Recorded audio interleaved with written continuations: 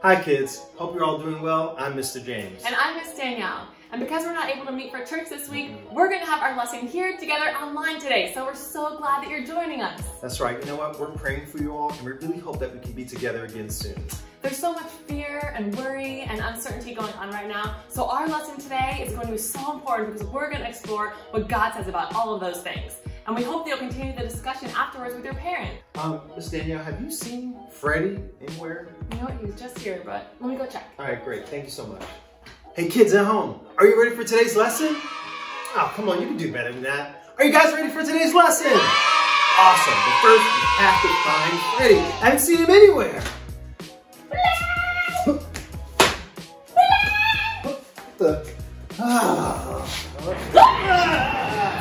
Oh, Mr. James, you scared me. This guy, I scared you, you scared me. Oh, yeah, sorry. I almost didn't come today. I'm Hmm. just so worried about so many things. Yeah. You know, there's so much going on right now that I can't control, and I don't know what's gonna happen. Yeah, but what are you so scared about? Well, for starters, dinosaurs. Big, scary dinosaurs. The dark. Oh, yeah.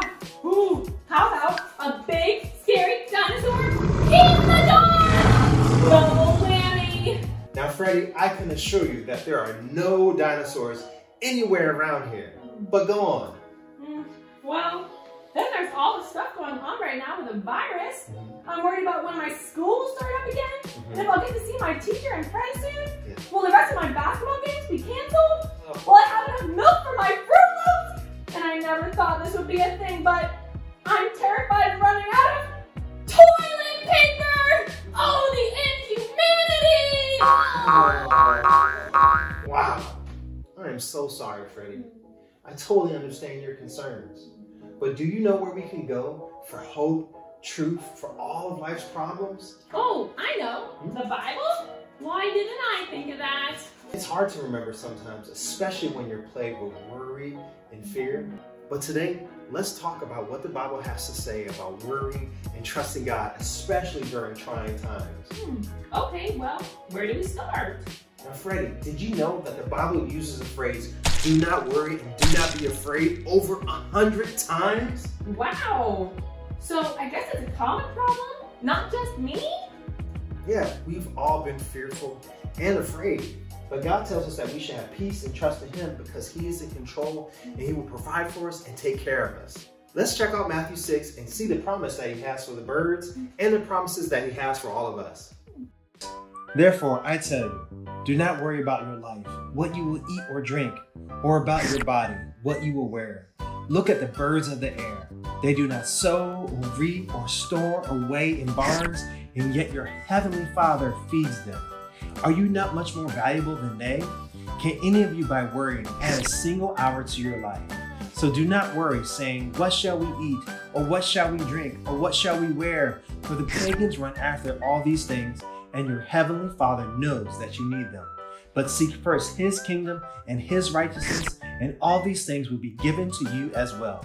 Therefore, do not worry about tomorrow, for tomorrow will worry about itself.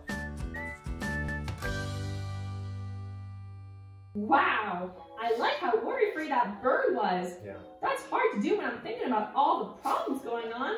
But the verse says I shouldn't worry and should trust that the way that God provides for even the birds of the field, He'll provide for me? You got it, Freddie. Let's read this verse in the Bible. It's Philippians 4:6-7. It says, do not be anxious or worried about anything, but in everything with prayer and petition, with thanksgiving, present your requests to God. Freddie, how about you read the rest? And the peace of God, which transcends all understanding, will guard your hearts and minds in Christ Jesus. God also promises that He'll work all things out for good, even the hard things.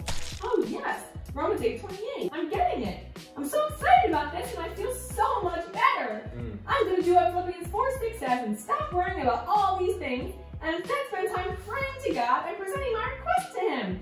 I already have more peace just thinking about these truths. I'm so proud of you, Freddie. Gotta go. Bye! Kids, can you say bye to Freddie? Bye! Since Freddie's gone, I'm gonna need some helpers. So Lily and Julia, can you come up here and help us? Come on up, you've been sitting there so quietly. Today, we're gonna be talking about the Battle of Jericho. Wait, can we tell the story? You sure can. It was finally time for the Israelites to enter the Promised Land with their new leader Joshua. After wandering in the desert for 40 years, it was finally time. But there was one problem that stood before them, Jericho.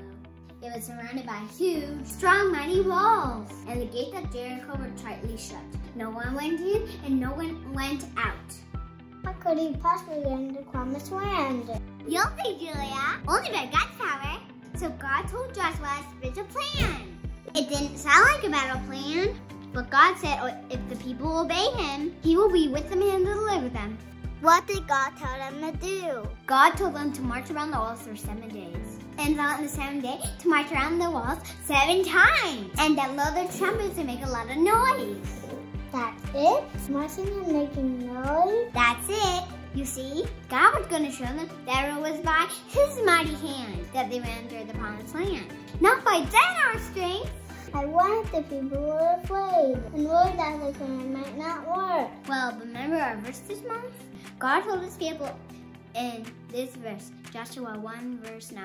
Have I not commanded you? Be strong and have good courage. Do not be afraid nor be dismayed, for the Lord thy God is with you wherever you go.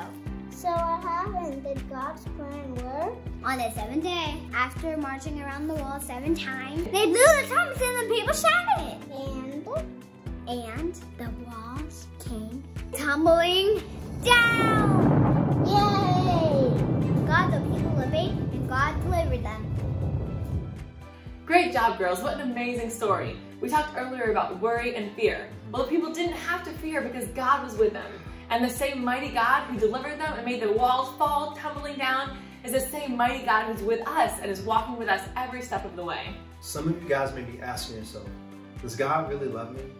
You see, God made you wonderfully in his image, and he knows everything about you. He even knows the number of hairs on your head, or lack thereof. And God does love you. He loves you so much that he sent his son Jesus for you.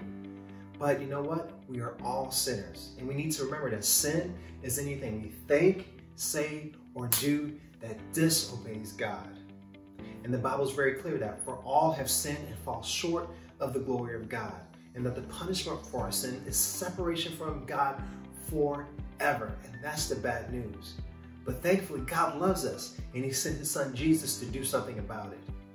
God is a good and loving God, and because of that, that means he has to punish wrongdoing. So that's why he sent his son Jesus down to earth to pay the punishment for our sins. He died on a cross, and 3 days later, rose from the grave. He paid the price for all of our sins on the cross, so that if we believe in him, we become part of God's family and will spend eternity in heaven with him. John 3:16 says, and kids, if you know it at home, say it with us. For God so loved the world that he gave his one and only Son, that whoever believes in him shall not perish, but have everlasting life. That's great news, and even more reason why we should not be afraid. So now, girls, come on in here. We're going to review our verse for the month one more time before we leave. Joshua 1:9. Be strong and of good courage. Do not be afraid. Do not be dismayed. For the Lord your God will be with you wherever you go. Joshua 1:9. Great job, everybody. Right, girls? Yeah! All right, Lily, can you pray for us? Dear God, thank you for creating this world and that we all live on it and we don't have to worry. In Jesus' name, amen. Amen. All right, everybody. See you next week. Bye. Bye.